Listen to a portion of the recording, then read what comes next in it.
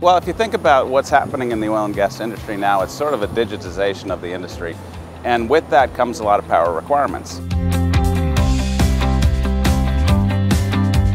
Anywhere where you need autonomous energy and real-time communication, our buoy is applicable.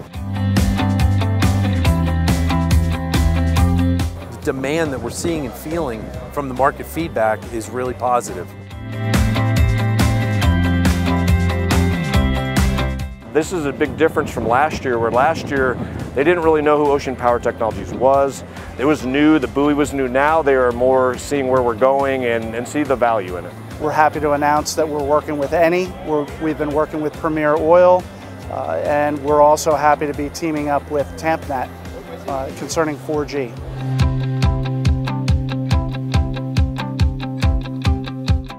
There's a lot of interest in new applications that haven't been realized until recently, specifically around new operators looking to monitor drill sites as well as 4G opportunities. The OPT buoy could be used as a repeater station for our equipment and thereby provide an extension of our infrastructure and an extension of our reach into new areas.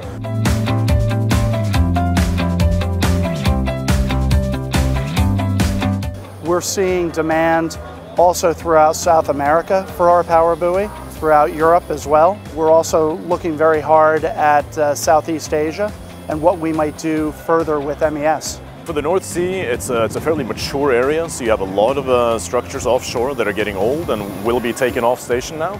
So what you see is that you can use the power buoy for many applications where you may need a guard vessel. You can use the power buoy instead.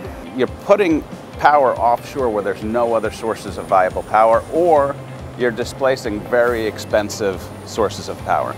And that has the ability to change the industry. We're actually talking now to a lot of the AUV ROV companies because they're actually seeing the value in pairing our buoy with their technology. Now they can leave it in the water longer. They don't have to pull it out of the water to change out batteries and to download data. They can actually download it through the buoy. Then you have the opportunity to have resident ROVs which can stay in place and hook up to a power source, recharge, go back out, untethered. And then of course you have the ability to have more flexibility in deployment for longer periods of time. We're absolutely on the growth path. In fact, this year we're happy to see new faces come in by the booth. The key over the next year is going to be getting buoys in the water in the oil and gas application. These buoys go out in the water, they provide power in places that nobody's ever done it before.